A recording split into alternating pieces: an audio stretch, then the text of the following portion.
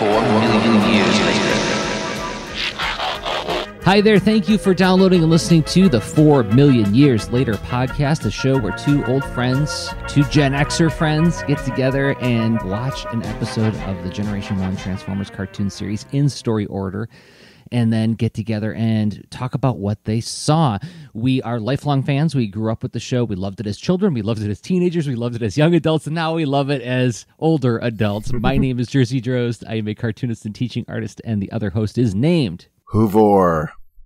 Oh, is that like the Traitor? Yeah, it's not Hoover, it's Hoover. Okay. It only took me 4 hours to come up with that. That was pretty brilliant. That's almost as bad as like a first wave Beast Wars name. Look, it's Insecticon. Oh, look, he's battling Dinobot. Oh. This guy's called Tarantulas. I wonder what he turns into.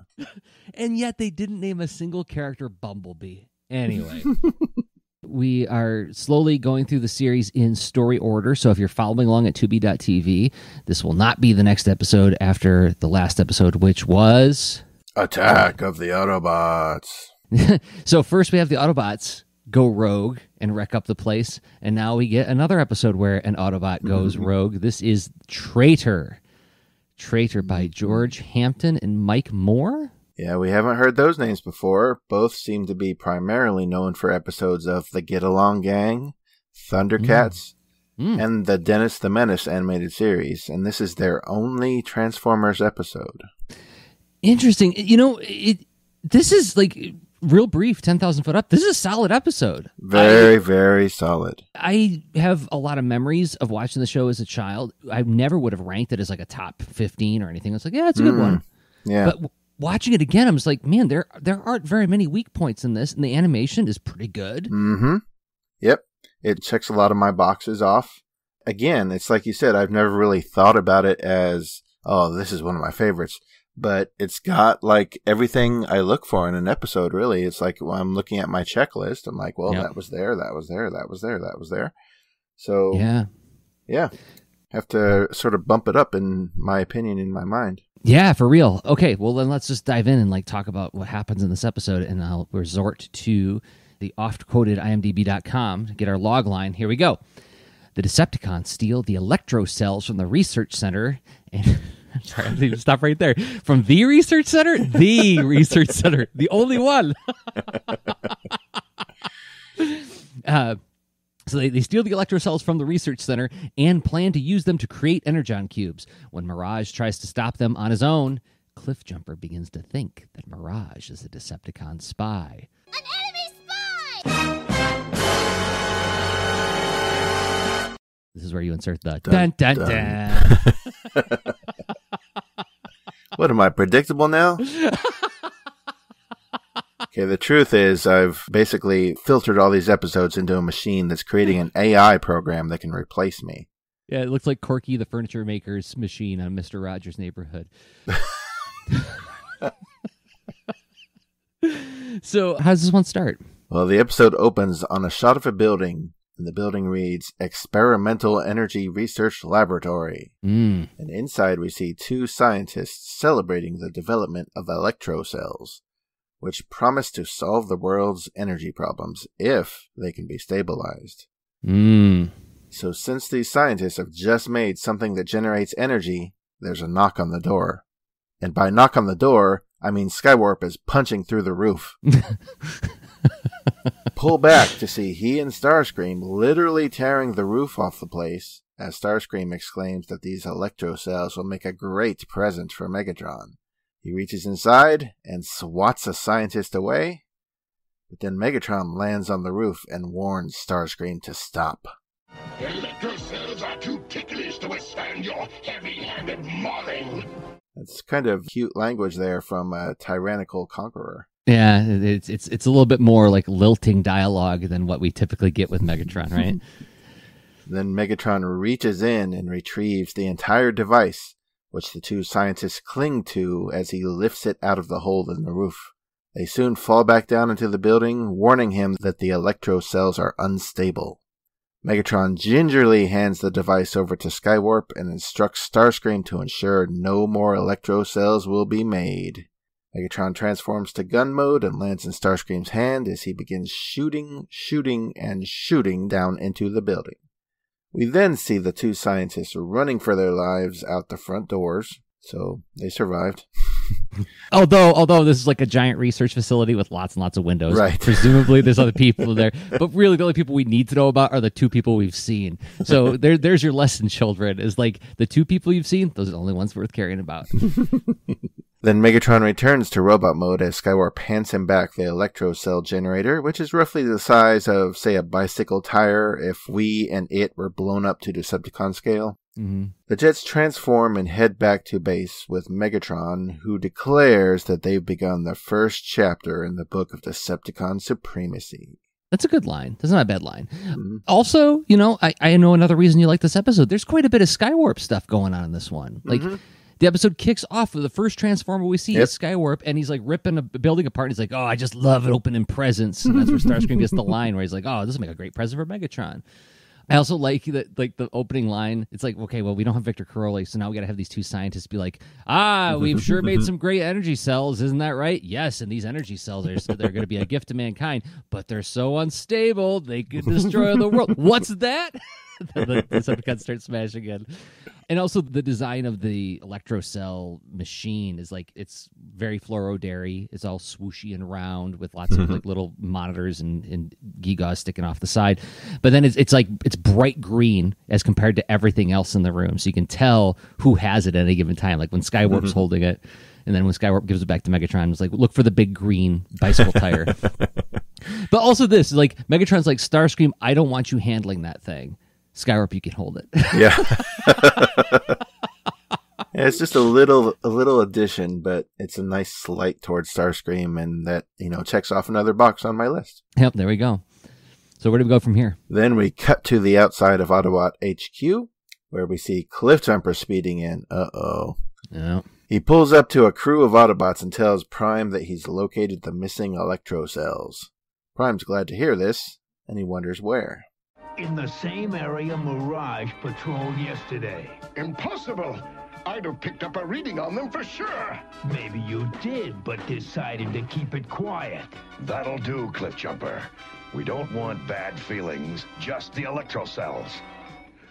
So Prime gives the order for everyone to transform, and the assembled Autobots, who also include Sunstreaker, Prowl, Bluestreak, and Ironhide, all roll out. So Cliffjumper is basically accusing Mirage of, at the least, withholding information, but essentially being a traitor. And where is this notion coming from? We've seen no real shred of this characteristic before in the animated series, but where it comes from is the original tech specs that were the short bios that came with the toys. Mirage's bio reads, Mirage is not thrilled about being an Autobot freedom fighter. Prefers hunting turbo foxes on Cybertron with his high-priced friends. Effective fighter, more effective intelligence gatherer. Electro Disruptor can cast illusions altering his physical placement and appearance for up to 6 minutes. I love that there's like a timer on it. No. I love that so much. Expert marksman with armor-piercing rocket dart hunting rifle. Unsure of Autobot cause. Can't be fully trusted. Aha! So this is a seed that was initially planted on the tech spec and virtually ignored by the show writers until now. Writers of the show played kind of fast and loose with the info on the tech specs, basically just using what they liked and ignoring what they didn't. But here we see an attempt to adhere to a continuity, which I really like. So let's see where they take it. So also, like, this line in here, and again, we keep coming at this idea, like Sunbow cartoons always offer just enough to start imagining, but they never deliver on the promise. And here's another instance where, like, the toy itself is doing it, is he prefers hunting turbo foxes on Cybertron with his high-priced friends. That instantly conjures an image in your head, right? Mm-hmm. So you instantly see, like, James Spader from Pretty in Pink in your head, like that kind of character. And then so I get wondering, like, okay, well, that must have been why, at least I suppose, why Frank Welker would choose to try to play like a Gregory Peck kind of voice for Mirage. Not that Gregory Peck necessarily is instantly equated with snobbiness, but he's certainly, like, we think of him as an actor who's, like, very... kind of high class. Yeah, a little bit, right? Like, I mean, for crying out loud, he played, like, a high-ranking government official in The Omen. Anyway, things start to make more sense now, right? Because, like, when I was a kid, all I knew was that Mirage was the guy who was always talking like his mouth was full. Why is he always talking like that? And now we know. It's starting to finally make a little bit of sense. But yeah, all we got so far was, for someone who doesn't like to fight, you're not bad, Mirage. Which, who said that? Who said that? Cliffjumper said that. Yep. Yeah. So, but, like, all of a sudden now, it's like, yeah, out of nowhere, Cliffjumper's just like, I got a problem with you now. Well... This is part of that whole, like, entering the story midway thing that I personally enjoy, but I understand why it would bother a lot of people. And not only does it bother a lot of people, but, like, if you're pitching a graphic novel, don't start your story midway. Editors don't like it. Anyway. Sounds like you have some personal experience there. See a past episode. I talked about this a little bit. I think actually it was Heavy Metal War, where we talked quite a bit about it. Anyway. So where do we go from here? We cut to the Decepticons, where they've clearly adapted the electrocell generator to some nice purple Decepticon technology, and we're looking at roughly like maybe a kilometer-long device out in the desert valley somewhere. So Megatron just likes to build his stuff like where there's lots of room, like in the outdoors. Yeah. Like, oh, there's some empty dirt. I'll go build my stuff up there.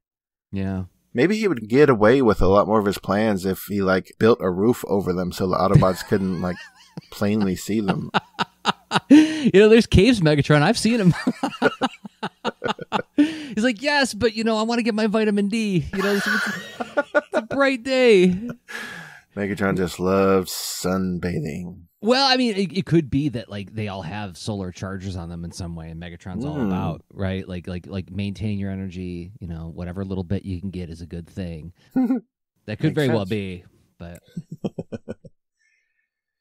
So Megatron has a plan here, so that means somebody's got some notes on the plan. Guess who? Why do you delay, Megatron? The power in these cells would be transferred to the Energon cubes by now, and the Autobots destroyed if I were in charge. But I am in charge, Starscream, and until I am sure that this fail-safe monitor device works, I will not risk the electrocells exploding.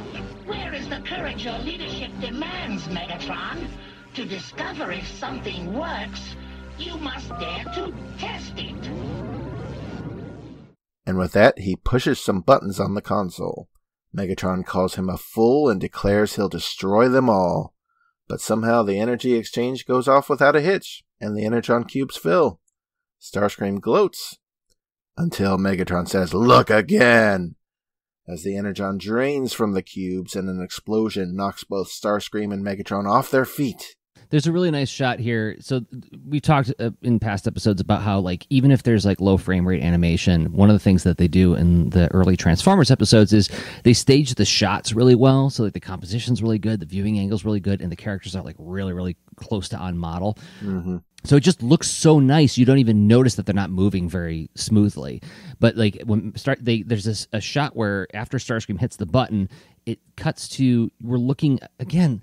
This is something that in episodes like City of Steel, they don't do this as much. We see Megatron from behind. We're looking, Starscream's off to the lower left of the screen, and Megatron's in the close to the right side of the screen, and we're watching him from behind as he's backing away from the machine as it's starting to activate. Mm-hmm. It's just a couple seconds, but it looks so good and also telegraphs the fact that Megatron's like, without him saying, like, I'm very nervous about what's happening with this machine. He doesn't have to. His body just does it. And then when it cuts to him saying, like, oh yeah, look again, you know, it's like he can say that with that kind of confidence because he's far away from it now. Yet, when the Energon cubes drain, it feels like almost anticlimactic for Mo because it's like they fill up, whoop, and then Megatron's like, look again. They go, whoop. And you're like, oh, is that all that's going to happen? And then it explodes, and they both get knocked down. It's a pretty cool looking scene. I liked it a lot. Then Megatron stands up, and he calmly walks over to Starscream and says, This time you have dared too much, Starscream. You must pay the price for your insolence. As we see Megatron aiming his fusion cannon at Starscream, who has his mouth agape in terror. And then we cut to the Autobots. Yeah, that part of me wants to set a stopwatch here. Because, like, okay, he's got his gun trained on Starscream, and he's, like, saying, I'm going to punish you. We cut to the Autobots, which are doing what?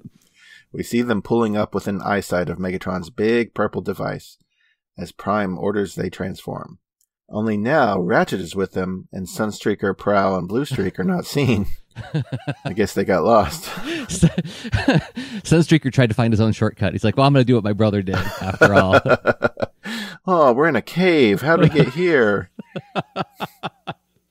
That is weird that they were at the beginning of the episode. Now they're just no longer to be seen. I mean, they must have been called out in the script, right? You'd think. I don't know how this works.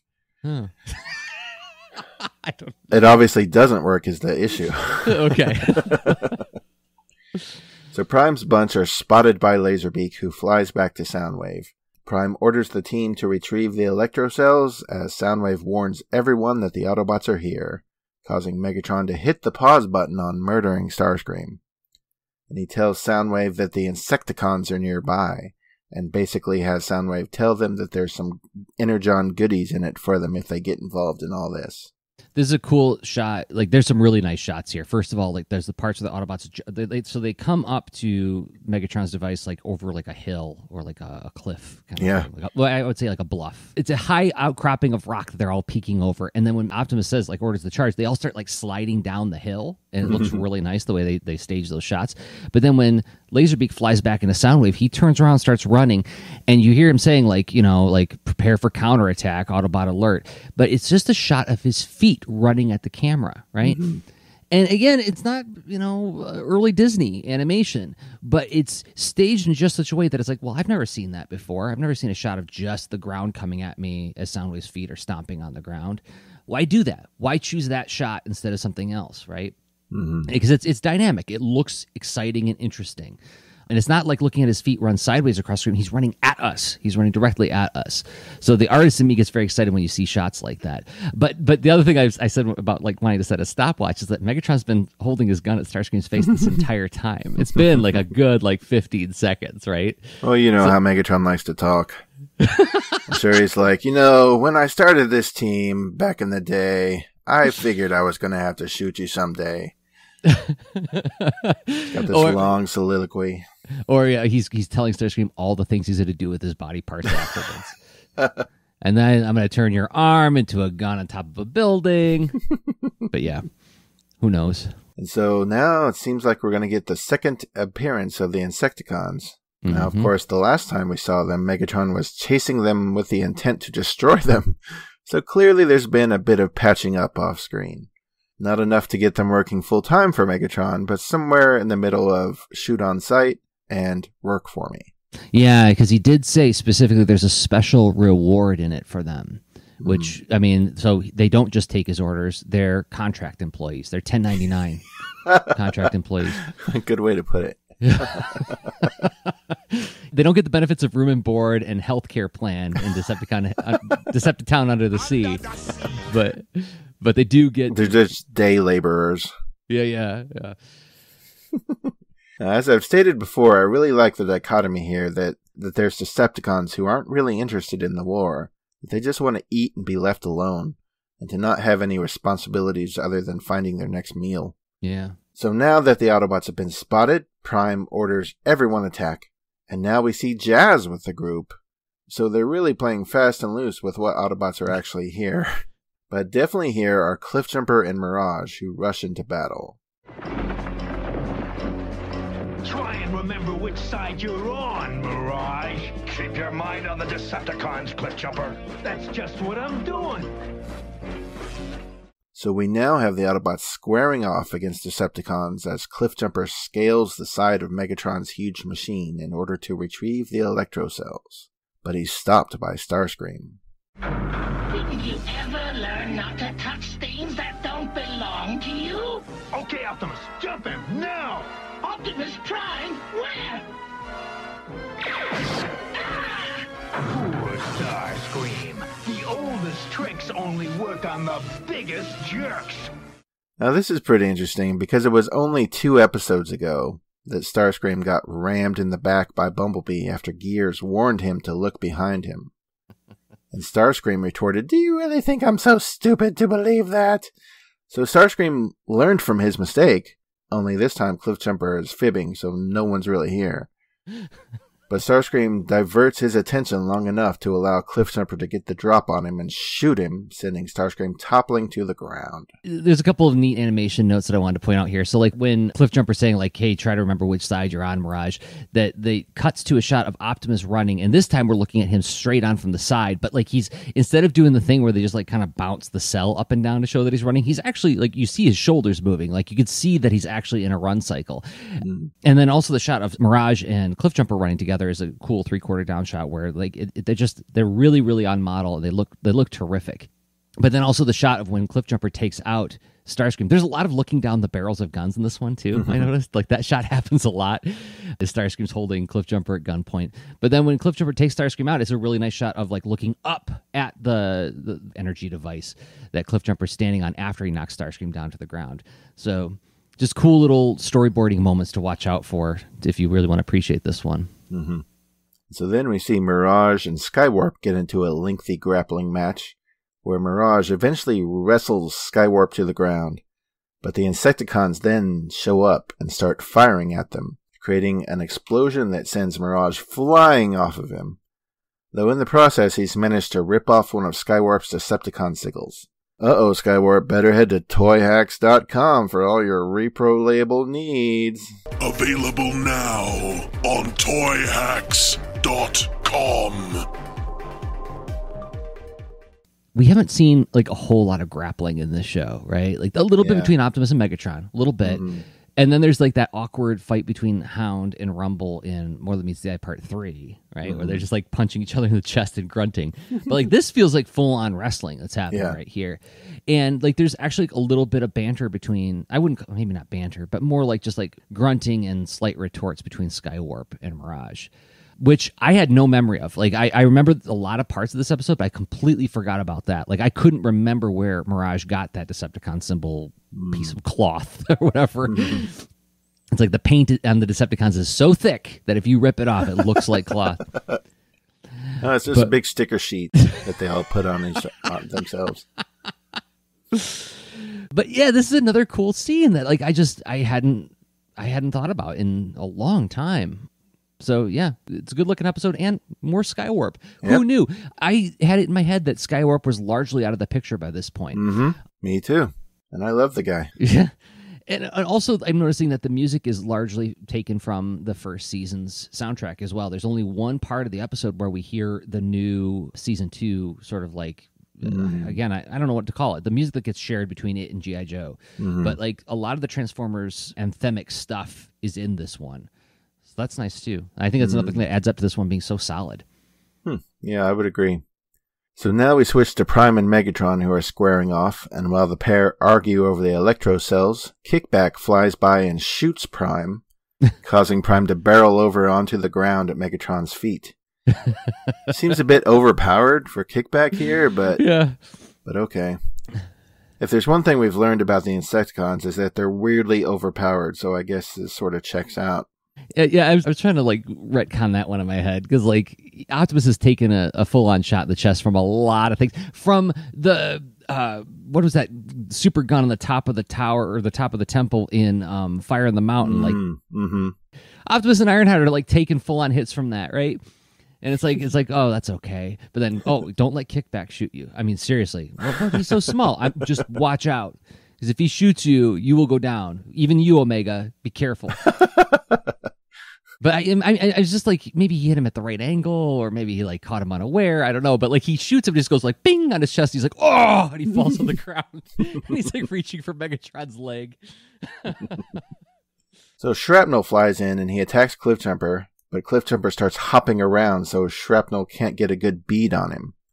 And then one of Shrapnel's blasts hits Megatron's machine, causing a big explosion and chain reaction. Megatron exclaims that the electro cells are going to explode, and we go into our first commercial break. Oh, so yes, Megatron says, forget the Autobots, protect the cells. Mm-hmm. And they go running after them.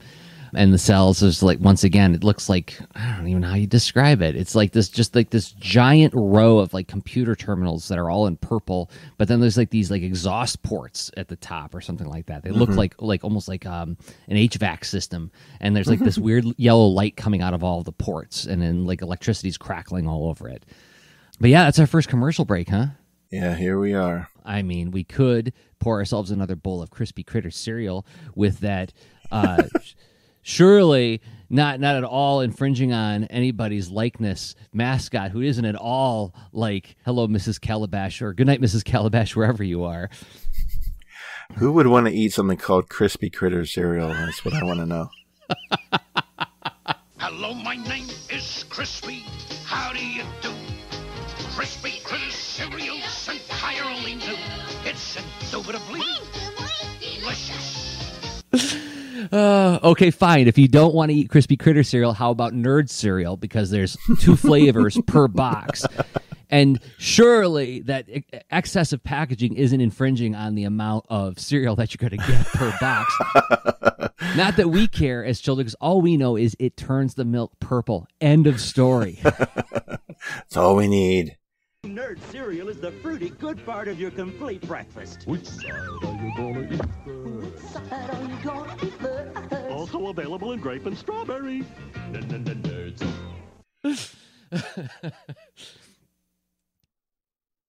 But if you don't want to have a balanced breakfast, then you could resort to just a big bag of Reese's Pieces and have this weird blue alien with a big fur diaper show up at your house to tell you how much he enjoys them. He's not meant to remind you of anybody else, by the way. No, of course not. You want Reese's Pieces, do you? Ah, Reese's Pieces. So before we infringe on any other possible copyrights, we better get back to the show. Okay. So as we return, Megatron's machine is crackling with energy as static lightning bolts are emitted from it. Megatron orders that they forget the Autobots and save the Electro Cells. And then Megatron runs up and uses his fusion cannon to emit nitrogen to smother the flames. Okay. That's the first we've seen of that ability. I think he stole Ironhide's power chip rectifier. I was wondering where I left that. It's a pretty plot-centric thing to do there, but okay. If Ironhide can do it, I gotta allow that Megatron can do it as well.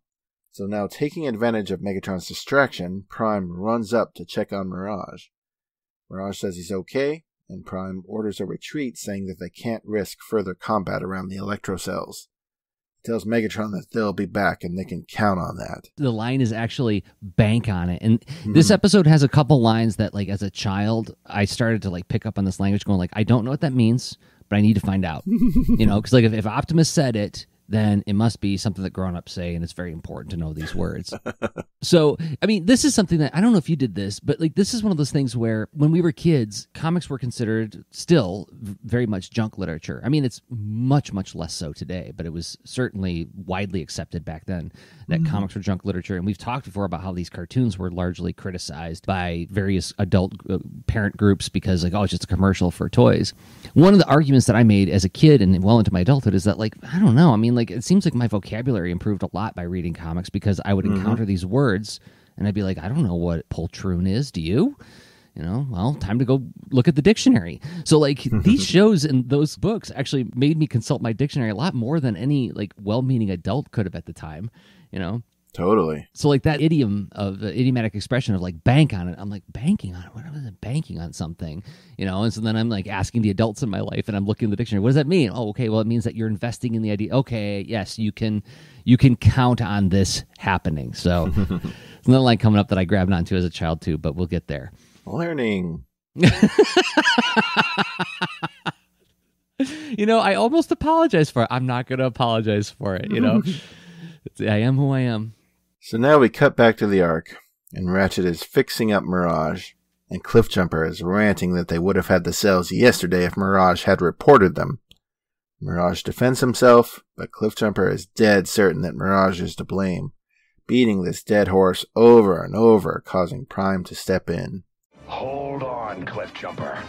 Until you can back your remarks with proof, I'll take Mirage's word. Now, I want you to go to the ridge and maintain surveillance of those electro cells. If the Decepticons try to move them, I want to know about it at once. You can depend on me, Prime.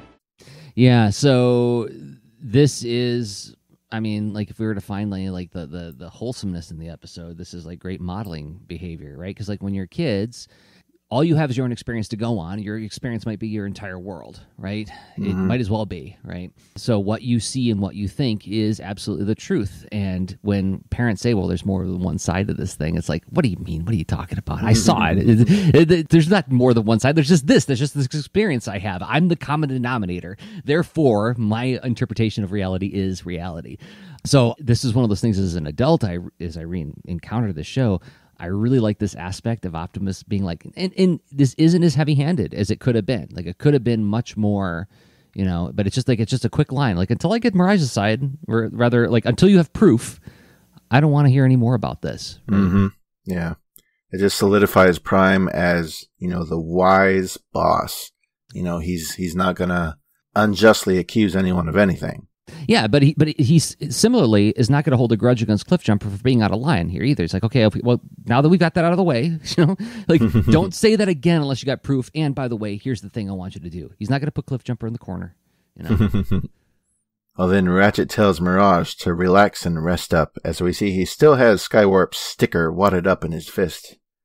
Mirage exclaims that he doesn't need rest. He like whispers it to himself, which is all mysterious and weird. Like Ratchet walks away. He's like, "Yeah, put your axle up," is what he says, whatever that means. Put your axle up and rest a while. I'll check on you later. He's like, "I don't need rest." And then he opens his hand. That Decepticon symbol is there. Now, watching this as an adult, does that seem foreboding at all to you?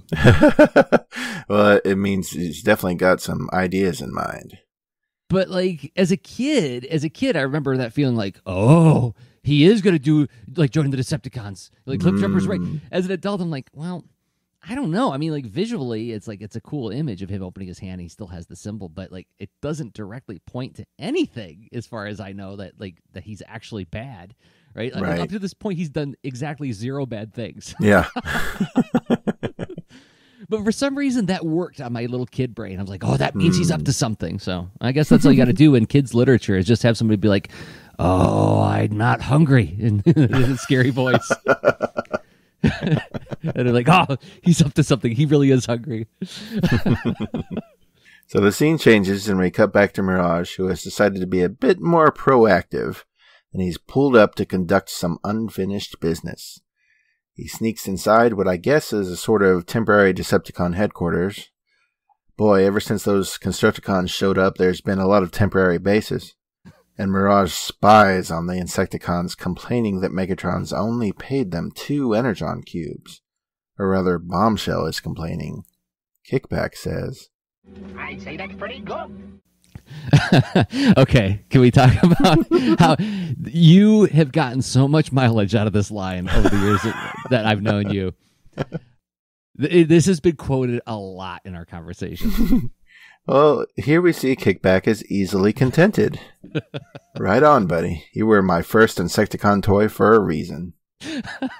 I just like that dichotomy. It's like some Decepticons are power hungry. It's like, I must have all the Energon cubes. And, you just give Kickback 2 that he has to share with 2 other people. And he's like, oh, it's not bad. All we had to do was shoot Prime once and fly around.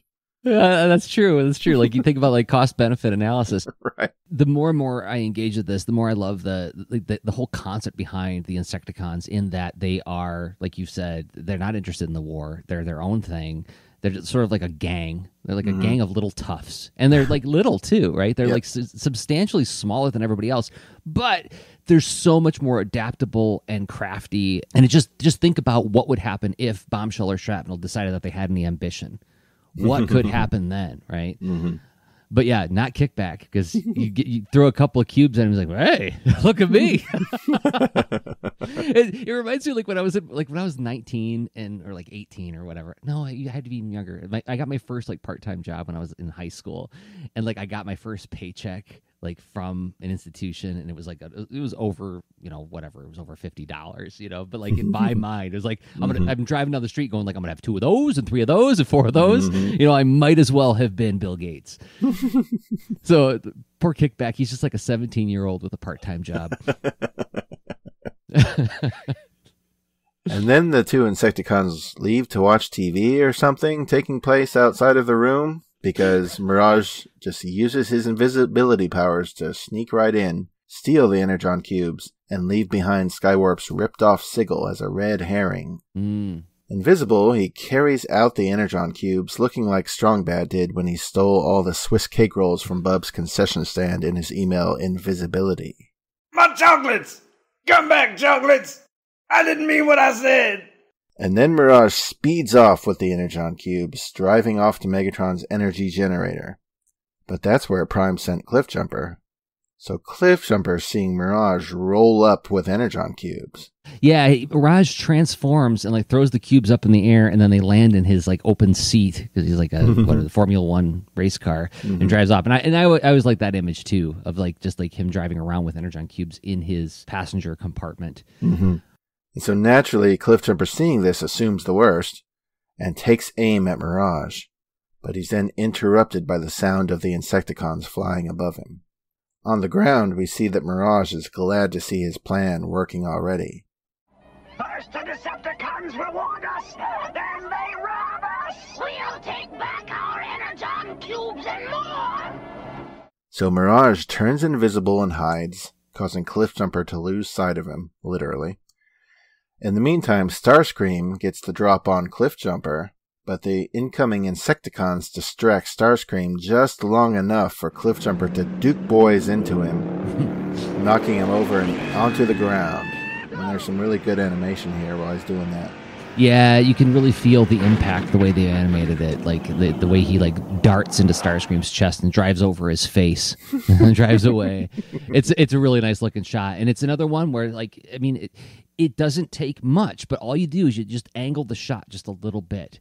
And like going back to like our problems with episodes like City of Steel, it's like they either do it on the horizontal or it's a security camera 3/4 down shot. But you angle that shot just a little bit, like turn the horizon at just like slightly off kilter. And suddenly it just feels so much more energetic. And then, yeah, it's low frame rate stuff, but everybody's on model. It looks really good. And when Cliffjumper impacts Starscream, they animate it in such a way where you feel that impact. It looks really great. Also, the shot when Cliffjumper is contemplating having to fire on Mirage. He's like, oh, I've never willingly fired on another Autobot, but Mirage is no longer one of us. You're looking down the barrel of his gun. Like, rather, actually, you start looking out the barrel of his gun. Then you're looking through the barrel of his gun when he loses Mirage. Like, where'd he go? And then when Starscream is pointing at him, we're looking down the barrel of Starscream's gun as he's pointing at Cliffjumper's. There's, like, again, that shot just happens again and again in this one, and I don't know why. I'm wondering if one storyboard artist did most of this stuff or what, but anyway, so like he hits Starscream in the face, then drives off, and then having heard all this commotion, Megatron comes out to see just what Starscream was firing at. Starscream exclaims that there was an Autobot spy, and Megatron insults him for missing the shot. Now, is there an irony here in that Starscream missed shooting Cliffjumper? Maybe. I don't think they were going for that symmetry. No. In the writing. But an R fanon. Something to point out. You shouldn't have missed, you mean, Starscream. But then they see Mirage hiding behind a rock, and both Starscream and Megatron fire at him, but their blasts pass him, coincidentally landing at the Insecticon's feet. Coincidentally, I read that as Mirage was intentionally trying to get them to fire. Yeah, but I mean, okay. Megatron and Starscream weren't intentionally shooting at the Insecticons. Ah, I see. So from their perspective, it was coincidental, but this is exactly what Mirage was after. Exactly. Because when I watched the scene again, I'm like, what are you doing? Why are you becoming visible again? It's like, oh, I see. Okay, yeah, so you're just trying to get them to shoot at the other bad guys.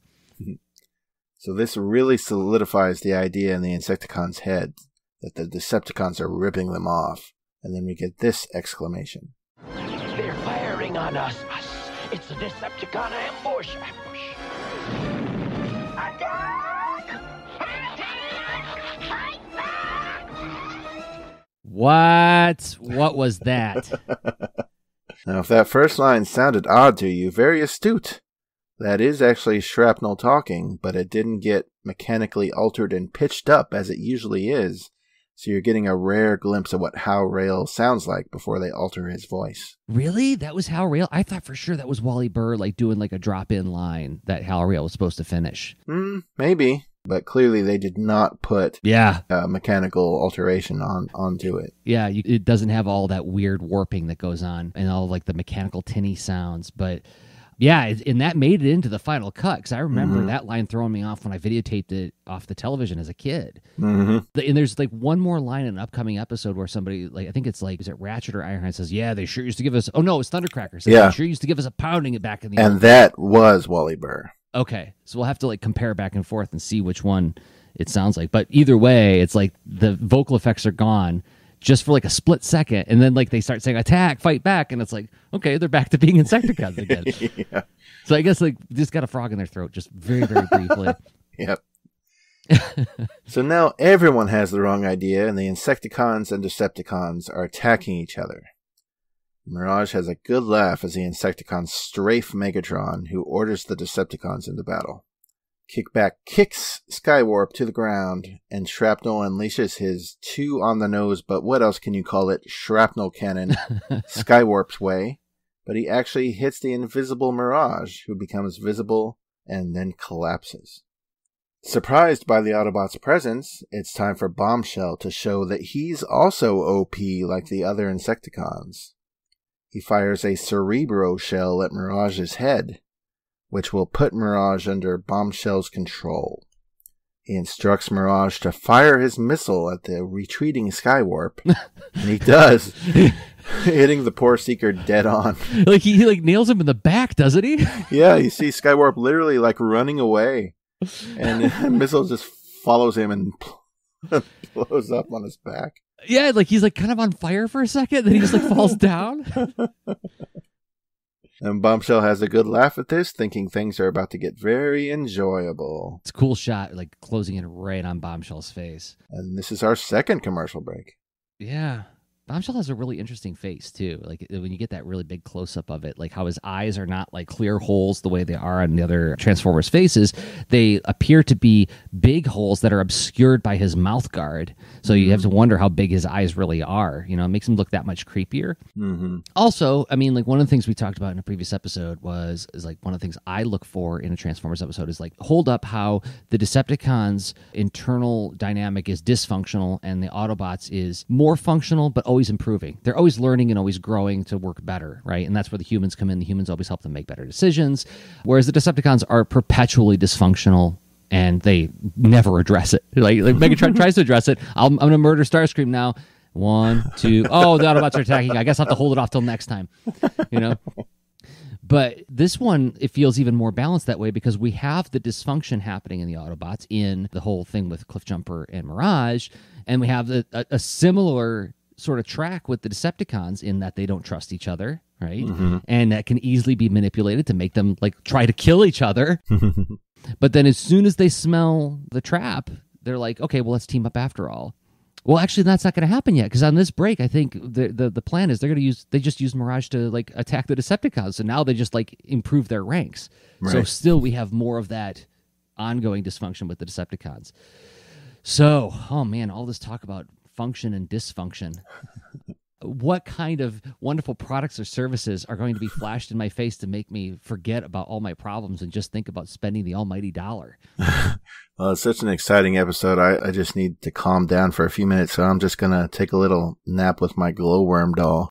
Musical glowworm will play a tune for us to go to sleep to. Night, night, night, night. Sleep time. Musical glowworm, glowbug, and glow butterfly, each sold separately from Hasbro Preschool.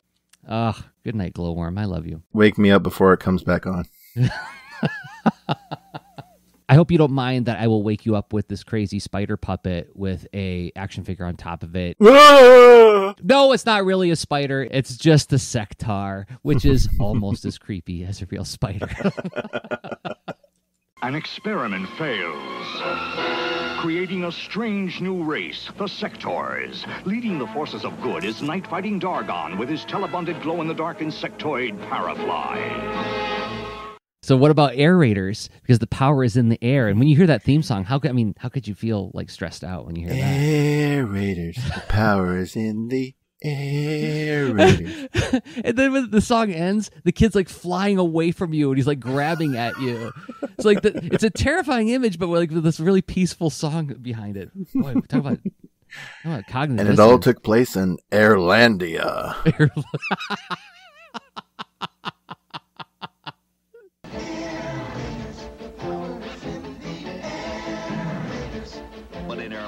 The tyrants of wind control the air, and only a rebel band of heroic air raiders has the power to stop them.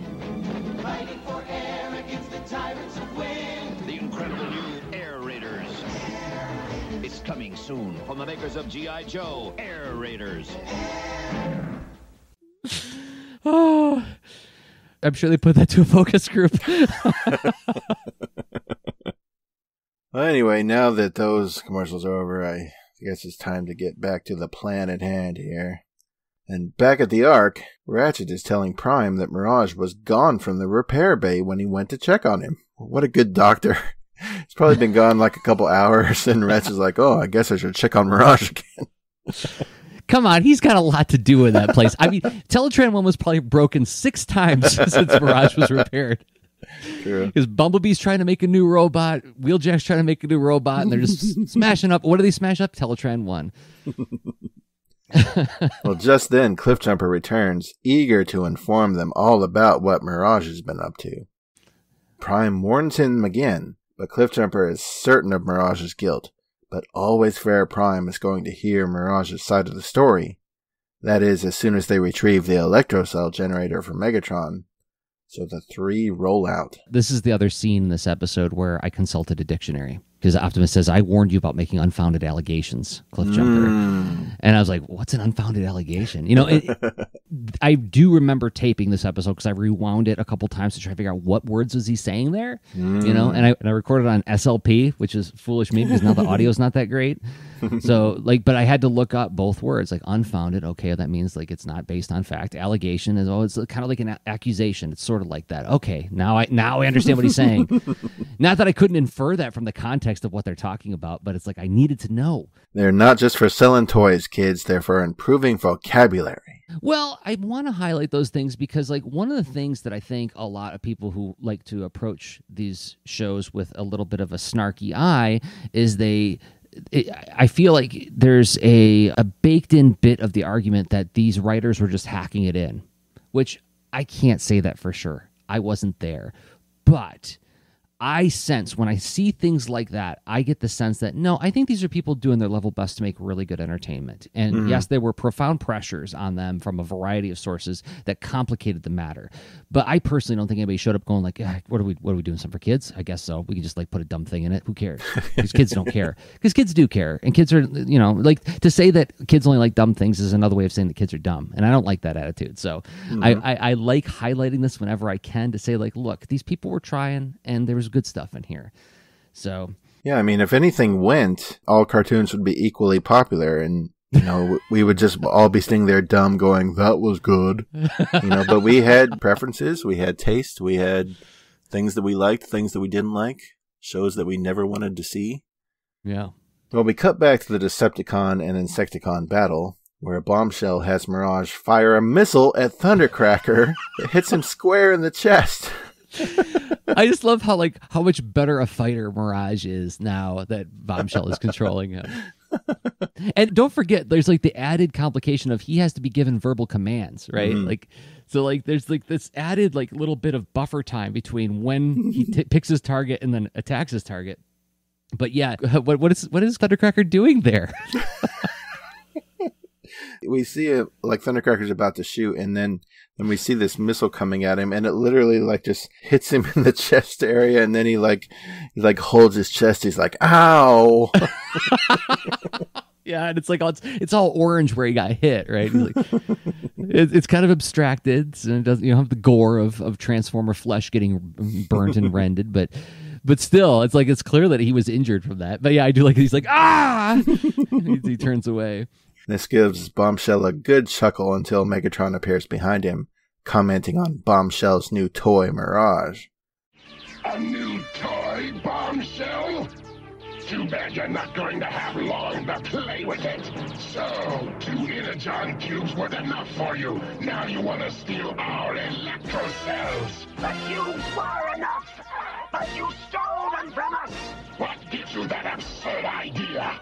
A Decepticon insignia lying right where our Energon cubes have been. So that's what happened to... This Autobot ripped it off during the battle. I know this will be difficult for you, Bombshell, but think. Put 2 and 2 together, and it will equal an Autobot trick. You wouldn't cheat us. You need us to get rid of the Autobots. Maybe after that you rob us blind, but not now. Decepticons! Put down your weapons! Insecticons, cease combat! So now, unfortunately, Megatron has seen through Mirage's plan. As proven in the past, Megatron gets up too early in the morning to fall for many dippy Autobot plans. But he did fall for this one for a little while, so kudos to Mirage. Well, to Mirage's credit, it didn't involve dressing up Autobots in lab coats. Right. Way to go, Windcharger. Good plan. There's also that nice line where Megatron says, I know this will be difficult for you. Very condescending. Mm-hmm.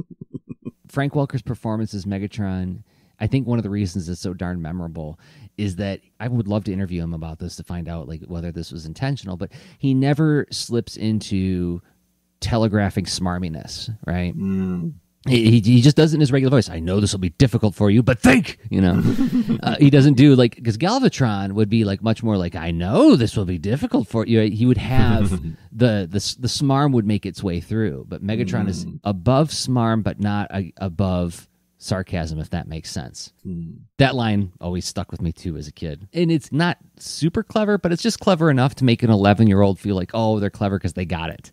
You know? But let's pause here for a second to note something. Okay. So Megatron knew about Skywarp's missing Decepticon signal, apparently. So I can only imagine there was a scene where Skywarp just happens by Megatron, and Megatron's like, excuse me, you're out of uniform. The handbook dictates every Decepticon brandish at least 2 Decepticon signals at all times. This is going to come up on your performance review. Oh, I like the idea of like Skywarp being like, huh? What? Oh, what? My wing, you know? And everybody else is like, oh, Skywarp, you're such a slob. You seen his room? Yeah, it's like that too. Just a bunch of Danzig posters and ripped up furniture.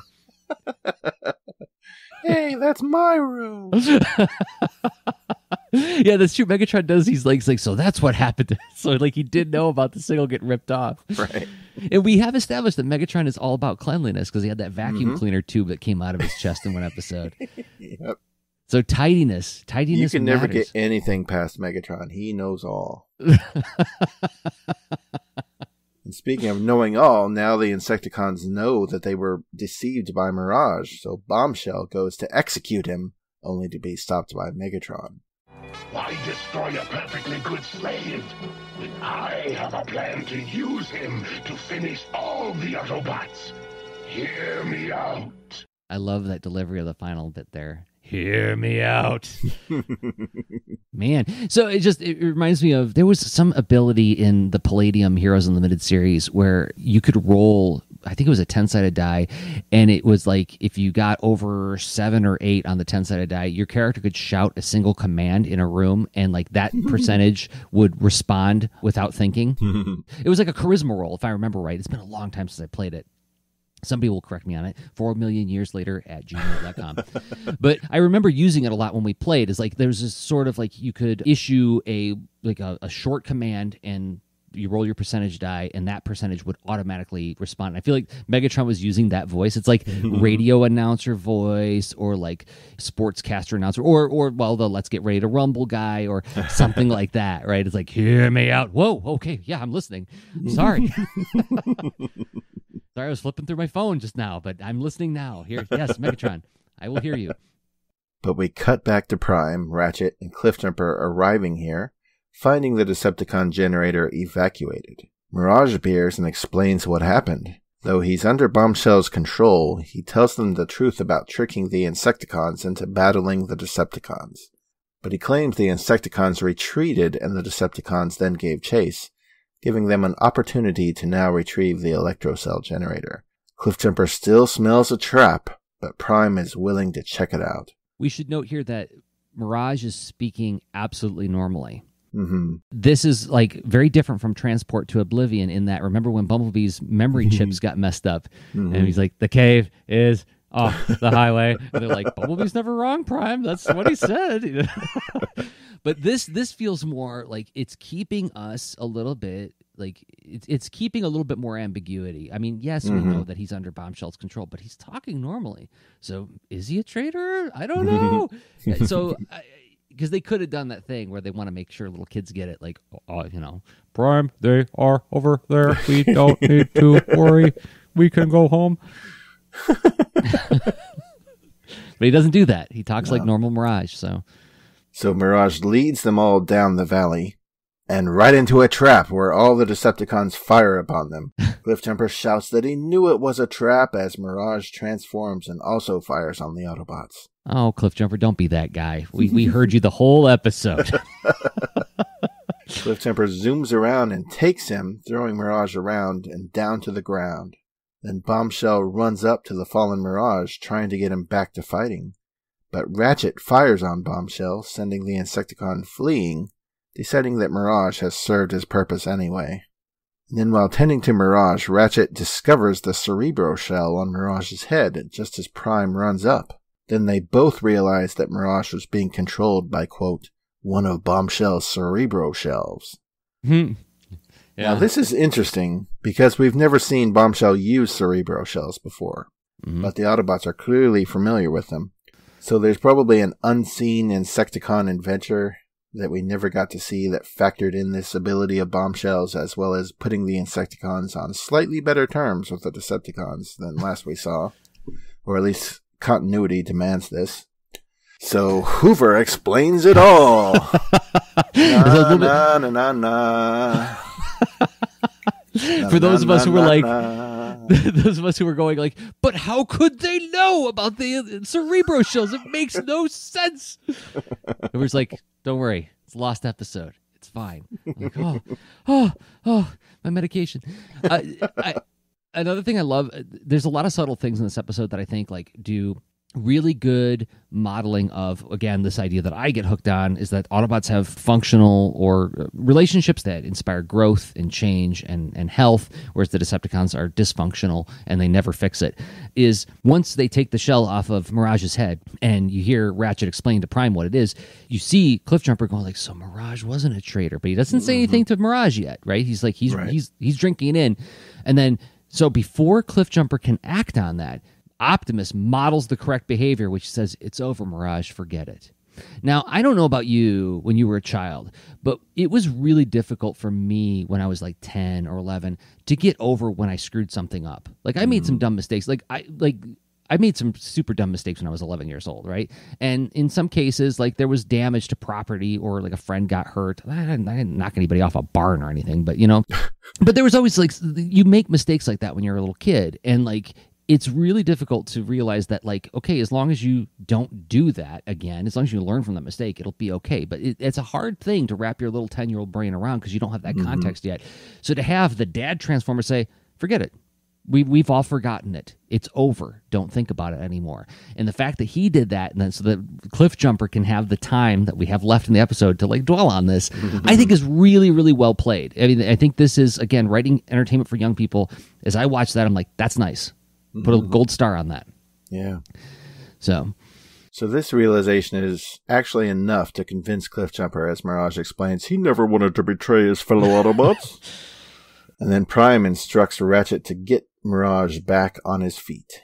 Prime plans to run up and grab the electrocells himself as the other Autobots supply cover fire. Cool shot here of Optimus sliding down the hill from behind, too. They all start firing, and Optimus runs around in the front of the camera and then runs off to the right and then starts sliding down the hill, and just you see the smoke coming up in the air as the foreground hill obscures him, but it's cool looking. In the meantime, all the Decepticons and Insecticons have all lined up in front of the generator. We even see a reflector robot among them, and they're all returning fire on the Autobots. Now, always knowing what Prime is up to, Megatron runs back inside to head him off. Prime then heads off Megatron while the other 3 Autobots have somehow followed him in and surrounded Megatron as well. Yeah, this feels like, oh, really? We only got 3 minutes left of the episode? The Autobots went outside. And then Megatron proclaims that if he can't have the electro cells, no one can, as he repeatedly fires upon his own machinery, sending the Autobots running. Now, as the large device starts exploding, we see all 3 reflector robots caught in a blast as the Insecticons shout, "Retreat!" And the Autobots roll out as well. So there's a piece of animation here where Megatron literally just starts strafing the building with his fusion cannon. And at one point they cut to, as they're showing the Autobots getting knocked around, and you see the 3 reflector robots get blown up in the exploding machinery. It cuts back to Megatron, and they sped up the animation. Where he's firing really fast. I don't know if you noticed this, but it looks like Benny Hill kind of thing going on. It's like murderous Benny Hill. As Megatron's blowing up everything. He'll do the whole business of if I can't have it, nobody can. But he usually does that by flying away and transforming into Soundwave's hand, blow up the place, Soundwave. Okay, I will. But this time he's standing right in the middle of it and he's shooting up the place.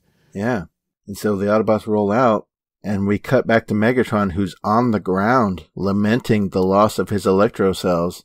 He's surrounded by flames and explosions, and he chokes out a bit more complaints before seemingly passing out. We see his head sink to the ground. Yeah, he's like, they belong to me. And then he's just down. It's like a drone shot pulling back out as we pull away from the scene, seeing everything in ruins. And then we cut back to Autobot HQ, where Prime is apologizing to the 2 scientists from the episode's beginning. They lament the loss of the electro cells, but are glad Megatron wasn't able to use them for his evil plans. Then we cut to the repair bay, where Ratchet is fixing up Mirage, fixing the hole in his head made by the Cerebro shell. And Cliffjumper bursts in, saying, "Hey, Mirage, I have just one thing to say to you." Yeah? What, Cliffjumper? Move over! Hey, what's up? I think I have a hole in my head that needs repairing too! You what?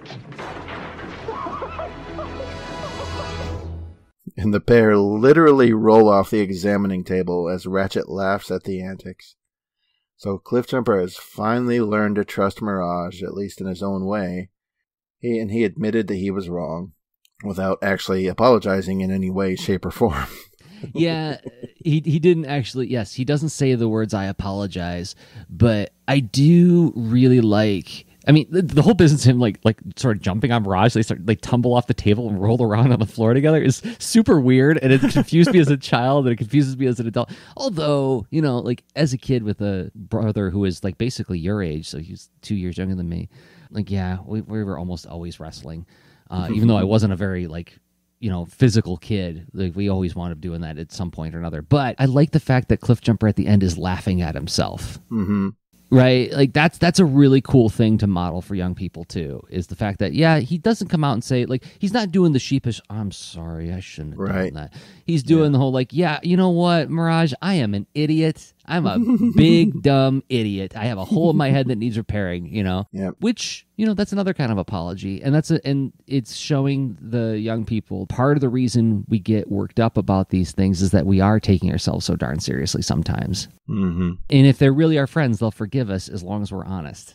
So, but they didn't say it. They don't come out and say that. They demonstrate it, right? Like a He-Man episode, they would have said it. He-Man would have looked right at the camera and said it. Or King Randor or Man-at-Arms or Tila would have looked right at you and said that exact line. But yeah, and then they would have reiterated it in the moral at the end. It's in today's story, I needed to say I was sorry. Yes, they totally would have done that. And don't get me wrong, that stuff works on me like a tonic too. But I do want to congratulate them for doing something that I think does the same thing in a slightly more sophisticated way, in a way that I don't want to say it sails over the kids' heads, but I think it hits them in some kind of visceral way. Mm-hmm. I think a lot of times when we say it sails over a kid's head, I think what we're trying to say is that it bypasses their reason and hits them right in the heart, right? And which is what I think like really good poetry does. And I think like really good comics does it too. It's like you're not noticing it's happening. Something that happens to me a lot ever since I started seriously investigating this whole idea of what story is as part of my career as a cartoonist is that I noticed that it gets harder for me to fully get lost in a story because I'm so busy looking for the points of anticipation. When are you teeing up something for a payoff for me later? Mm-hmm. And it just becomes a habit for you to look for it, right? And so when I get lost in it and the story just starts hitting me and suddenly I'm feeling like big feelings because I'm in the story now, it's kind of comparatively a rarer thing. And when it happens, I really, really love it when it happens. And I feel like that's when the artists have constructed the poetry in just such a way as they've done an end run around my reason and hit me right in the feelings. Does that make sense? Mm-hmm. Yep. It's almost like they were sneaking by invisibly. Your reason just couldn't see it. They might be sending the message home, if you think about it. So how do you feel about this one? So this one is really good. I really like it. Aside from having some really great animation, I feel the plot is nicely complex and it reads as more young adult level than intermediate level. Yeah. Because, I mean, they could have easily made this one way more heavy-handed. Like, Mirage could have, like, telegraphed every single thing he did rather than leave it up for the viewer to interpret. Yeah. They left it, you could tell what side he's on the whole time, but, like, they left it just ambiguous enough that an 11-year-old might be bait and switched by it, right? Yeah, there were a lot of twists and turns and fake-outs. Yeah. So on top of that, we have some top-notch characterization. Clearly, they referred to the tech spec bios, unlike a lot of episodes. Plus, they have Prime constantly be fair and give anyone the benefit of the doubt. Mm-hmm. They portray Megatron as the greedy child who wants the thing so bad he'll destroy it if he can't have it. And they even squeeze in Starscream objecting to his plan, having it blow up in his face, literally, causing Megatron to almost shoot him. Kickback's even given a smidge of character beyond making foot-related puns. That's true. Thundercracker and Skywarp each get a tiny scene, even though Thundercracker's only line is, "Ah!" So I really couldn't ask for much more from this episode unless I could, like, magically increase the runtime and get more of all this great stuff. Yeah. So it's not my absolute favorite episode so far, maybe not even top 5, but it's really well done. Yeah. And what a bummer to learn that these two writers never did another Transformers episode. It checks off a lot of once in an episode for me. Like, you know, I go in with these boxes like, well, is Skywarp going to say anything? Is Thundercracker going to say anything? Is Starscream going to object to Megatron's plan? You know, it's like I have these boxes that I, like, instinctively check off as I watch an episode. And this checked off so many boxes. Yeah. Provides character growth for Cliffjumper. And it's nicely balanced between the good guys and bad guys, which a lot of times we don't get. Yeah. So I always did like this one, but analyzing it now, it really deserves all the accolades I can give it. I can't really put my finger on a single complaint about it. Yeah. It's interesting to me that we both walked away from Heavy Metal War going like, it's okay. It's okay. Mm-hmm. I mean, there's some real, like, issues with it. And that's one that I held in such high esteem in my youth. Like, that's a classic episode. Mm-hmm. And then, yeah, the Traitor's like, yeah, it was a good episode. I remember when it came out, and it had some funny parts. But now I watch, I'm like, yeah, dang, this thing is rock solid. This should be sort of like a baseline for a lot of future Transformers writers. Like, okay, if you're going to write an episode, do this. Like, follow, not like recipe style, check all these boxes necessarily all in that order, but think about these things as sort of restraints to, like, build your story within. And I just can't get over how darned good this episode is for young people, right? Mm-hmm. I'm not saying that every episode should teach children something or necessarily be, like, guiding and instructing. I mean, it is an entertainment. And but if you can work that into a good, entertaining story, it's just like the icing on top of the cake. Well, I mean, inherently in a good versus evil story, inherently there's a morality tale sort of suggested. We are suggesting by saying these people are good, these people are evil. Therefore, good people need to model the sort of cultural assumptions and mores and guided behavior that we all put under the bucket of good behavior. And the bad guys should model what we call bad behavior. And bad behavior, I think we smell a bad story when the bad behavior is just like, I hate everybody. I want to destroy, well, that means something, but it's not as good as if you can get something a little bit more complex and nuanced in there. And I think that's why we get so excited about the Insecticons, where it's like, well, they're bad guys, but they're not just like greedy tyrants and despots. It's like, they're just like, they're sort of like just outside the law. Yeah. They're sort of neutral. Yeah. And neutrality can be good and it can also be bad, right? Like the Insecticons. So yeah, it's those guys they knew what they were doing in this one. Everything came together really well, and then plus they got really lucky with their animation, because I don't know how this one would have done had they done it with the animators from City of Steel. Yeah, that's true. Because a lot of the scenes like really sing because of the way it was shot. Like when Cliffjumper bangs into Starscream's chest in car mode, it looks fantastic. Yeah. And when Optimus goes sliding down that hill, it's like, Ratchet, Cliffjumper, Mirage, cover me. I'm going in for the Electro Cells. It just looks, it's like 2 seconds of animation, but it just looks so good. It just makes the exciting stuff feel that much more exciting. Yeah. So if you haven't watched The Traitor in a while, highly recommended. It's a good, solid Transformers adventure. Mm-hmm. And touching on something you spoke about a moment ago, it seems like a lot of how we remember liking something when we were younger, it seems more based on the plot. Like, for example, how you said we remembered liking Heavy Metal War pretty well. And, remembered this one as just being sort of okay, but it sort of flipped once we watched them. It seems like our memory is just like, okay, what happened in Heavy Metal War? Oh, that was where Prime and Megatron fought and Megatron stole all the powers. So it's like we're almost basing our likes on sort of the plot more so than the details. And now that we're watching for the details, we're sort of like finding different results. Yeah, because it's like reading for enjoyment or reading for the test, right? Because like we're also watching this with the intent of communicating what we're getting out of it and formalizing those thoughts, right? So that's going to change the way we engage with it. So that's something to bear in mind as well, is that like just because we go like, oh, Heavy Metal War has some problems, I don't think that should unduly affect anybody's enjoyment of it. First of all, enjoy what you want to enjoy. We're just two dudes talking about this stuff, and I would never presume to tell anybody else how to live their life. No. But it's a different watching experience if you're looking at it for the purpose of sort of forming an informal essay out of what you experienced and really like critiquing it. I guess that's what we're doing. We're critiquing these episodes as well in a loving way.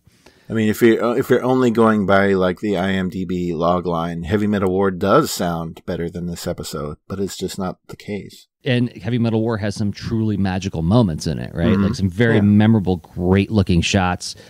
Yeah, we talked about it a lot in that episode, right? But so yeah, I'm actually really looking forward to more surprises like this as we go down the list. I mean, am I going to get to the Master Builders and be like, this is a really great episode? I don't know. I mean, it could be like it wind up being this heartfelt sort of love note to art that like as an adult who struggled with his art his whole life is like, wow, that really resonates with me. But as an 11-year-old who just thinks like, well, you just like talented people just draw, that's all. Like, why are you wasting my time with 21 minutes talking about art? Just show me the cool fights. Yeah, I mean, there's 49 episodes in season 2, so there are guaranteed to be some that I just don't remember. Like I said before, like that I've only seen like 5 times or whatever. Yeah, in my life. Yeah. So I really look forward to those little hidden gems that we discover along the way. So speaking of which, what do we got next? Next is the Immobilizer. I thought you were going to say it like Wheeljack. The Immobilizer.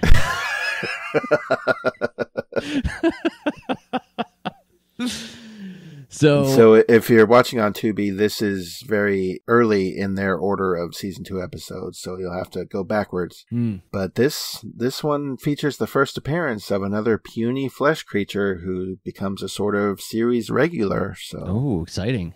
Another human to help make the Autobots make better choices. That's that's my hypothesis. I'm sticking to it. We'll see if it sticks in the Immobilizer, the next episode of 4 Million Years Later. This is the part where I say thank you for downloading and listening. Thank you, Hoover, for this awesome discussion of Transformers. And thank you, Jerzy. We record the show weekly. You can download it usually on Thursdays at 4millionyearslater.com or your favorite podcatcher. If you're listening in your favorite podcatcher and it has one of those review systems, a neat thing you could do is just give us a 5-star review. I think we deserve it. If you really want to go the extra mile, if you want to give us an extra Energon reward, more than 2 cubes... I'd say 2 is pretty good, though. Well, 5-star review would be pretty good.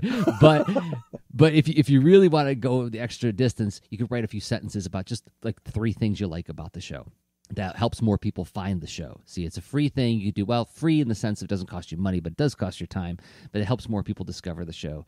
So thanks to everybody who has been doing that. It means a lot to us. And it certainly does. Until next time, I have been Jerzy Drozd of 4millionyearslater.com and Jerzy Drozd on Instagram. And I've been Hoover. And now's the part where Jerzy jumps onto my lap and we laugh and roll off the table. Oh, okay, bye. Bye. Episode synopses are from imdb.com and some episode information taken from tfwiki.net. The closing theme is by Nick Mihalik, based on the original closing theme by Ford Kinder and Ann Bryant. You can find more of Nick's music at soundcloud.com/Nicholas-Mihalik. That's spelled NICHOLAS-MEHALICK.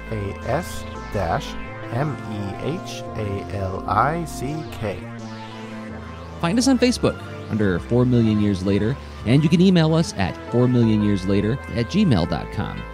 Visit 4millionyearslater.com, and if you haven't yet, please subscribe to the show wherever you listen to podcasts. You know how it works.